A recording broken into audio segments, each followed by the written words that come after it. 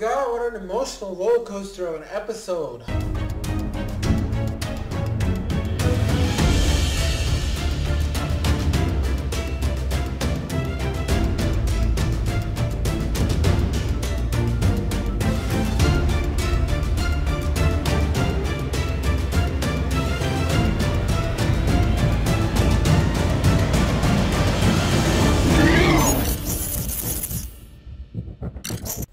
Episode 60 of Pokemon Horizons. Hit me in the feels. Jesus Christ. Okay, listen. Okay, I was on hiatus for a couple weeks here. Okay, and let me just say, these guys have had banger episodes. Like, no joke.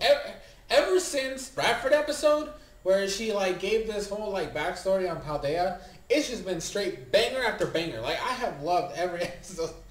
Which just hasn't been a lot, okay? It's only been like 4 episodes or some shit like that. But listen, that's a good streak.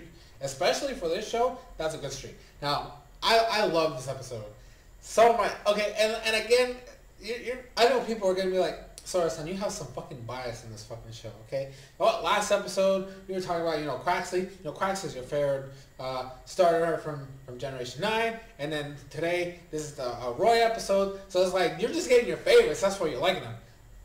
That's not a lie. But it was nice, okay? You have to let me have this. You have to let me have this, okay? I was complaining a lot before like this part of the saga, okay? You give this to me. Let me actually be happy for once. No, I'm just kidding. You guys can enjoy it too. I don't fucking care. But listen, I love this episode, okay? I really did. The whole like Roy Fuecoco's first time in the snow and like just experiencing, because he's lived on an island his whole fucking life, okay? And coming from somebody who lives in a tropical paradise, right? There's no snow here. I highly doubt there's ever been snow in this country. So I got to experience snow when I was a child when we went to visit family in the States, right? That was my first time experiencing snow. So I can feel that from like, an island's perspective. Like I feel my boy Roy, okay? You're excited about this magical, weather phenomenon that's never existed in your, entire life. So I felt him. Like, I felt the emotions, okay, alongside him. And not only that, okay, they did, listen, I have complained ad nauseum in the past. When they do these fucking, like main character separates from their partner Pokemon and shit, ensues. But usually, for the most part, they've done this whole, like, one of them's upset at the other and they have to do this whole fucking separation to finally realize how much they care about each other. But that's not what happened here. Okay, and this does harken back to, it was like early Indigo League stuff, the first saga where like Ash and Pikachu like got separated for, I don't remember exactly the fucking reason why. There was not a fight though. There was not a fight. But I think it was the Island of the Giant Pokemon episodes. That might be the one I'm thinking of, but I know there was another one after that where this phenomenon occurred, where they're separated, but it's like they're trying to find each other. It's like something that happened beyond their means is the reason why they're separated. And that's what they did here. And it's different because Liko's already had this issue already in this saga where like she and Sprigatito got into a fit and then Sprigatito ditched. And then like stuff happens and then they finally got back together and stuff like that. Like they did that and I don't like that. I don't like it when they do that because, I mean, I understand. Friends will sometimes have disagreements and stuff like that, but it's such an overused trope in the show, right? Even in like the old saga, to where it kind of lost its luster. Whereas this actually works because it's not like they're separating because they're angry with each other. In fact, it was a complete accident. Fuecoco was trying to help Roy because, they're out here like collecting firewood and stuff like that. And Fuecoco wants to make Roy proud because, Kilowattrel is doing his part. And so Fuecoco's like, I gotta do my part too. So it was that. And then he like trips and then he loses the firewood. And then like, he's like, no, I gotta take this to Roy. I gotta take this because I wanna, do good for him. And then he has an accident, which then causes them to fall off a cliff. And then it's like Roy and Fuecoco try to find each other. And I I will admit, there was like one point in the episode I was like, are you fucking kidding me? Did they really do this shit? Because like, they were in the same spot, okay? And I know that I said I wasn't going to do too much like recapping of what actually happens in the episode, but I have to talk about this point in particular because I hate it when they do this type of gag where like Roy's right here and Fuecoco's right here, right? They're in the same vicinity, but the problem is that as soon as like Fuecoco gets there, he's the one supposed to notice Roy first, but like a pile of snow falls on him, and then Fuecoco is like stuck in the snow, and then Roy turns around and all he sees is a pile of snow, and then like the fucking bear thing stuff happens where they fucking roars and they're like, oh crap, I gotta go. But like every other time the snow fell on Fuecoco, he like shook it off immediately. I'm like, you couldn't do that this time. You could have seen each other way faster.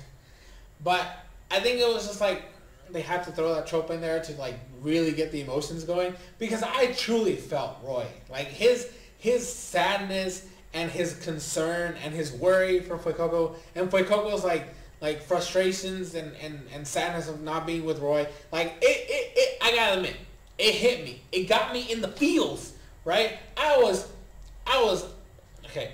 I didn't cry, but I was close, okay? I was close. And it all culminated. It was so fucking good because I love the Fuecoco song, okay? It's the Japanese version, so it's the Hogator song. I love like Roy's whole like Hogator song. So like him like I can't be like wallowing in misery while Fuecoco's out there alone and cold. So he starts singing the song, and then like Fuecoco on the other side of the fucking area they're at like has that same like gutso feeling. He's like, no, I have to sing, and then that's how we'll find each other. And then like he starts singing, and then they start moving, and then like Fuecoco hears Roy's song, and he's like, oh my god, he's there. So he's like shouting a lot louder, like he's singing louder, and then Roy hears him, and he's like, it's Fuecoco. So then they start like marching closer to where the fucking area, where the sounds are going, because they're still singing to each other. And then like they get to like this one spot, and like they're like across from each other, right? Like there's like a little hill, and like Roy's over here, and then like Fuecoco's like way down here, and like they're still singing, and then they see each other, and there's like this sense of awe, right? They're like, I found you, and then they just run towards each other, and like, oh my god, like it got me, okay? It got me, bro. Bro, it was too much. It was too much, okay? Like, listen, very few things in the Pokemon anime get to me, okay? Especially in a real long time. It's been a real long time since I've had this type of, like, emotional connection to these characters. So, it just feels a lot, okay? Let me have this one, okay? As a fan of Roy as a character, and, like, his bond with Fuecoco, this episode was for me, okay? This episode was directed towards me. They knew they were going to get me with this shit. Oh my god, like, okay. It was awesome, okay? It was amazing. I was a little surprised that Frigibags wasn't really important to the plot of the show. They had this whole marketing campaign about Frigibags being in the episode, and people were like talking about, oh, Roy's going to catch a Frigibags, which again, I don't know why people start throwing in these like random captures happening when, like, they need to know that this stuff is set up. Okay, it's not just a one-off. Okay, they have plans for this shit. But bro, I love this episode so much. I'm really enjoying all these episodes. So because of that, okay, I'm gonna finish recording this one, right? And then I'm gonna watch episode 61, which is Roy's battle versus Rhyme, and he's gonna whoop her ass. I mean, that's at least what the preview show is, that they're battling each other. So I'm assuming. Well, no, because it's a three-parter, right? It's a three-parter for Roy, so something has to happen. Either the battle extends to like 2 episodes or something happens. But I can't wait to see what's going to happen. So I'm going to go do that. So thank you guys so much for watching. I have been your boy, SoresanCrockxen, and I will see you guys in future videos, streams, shorts, and everything in between.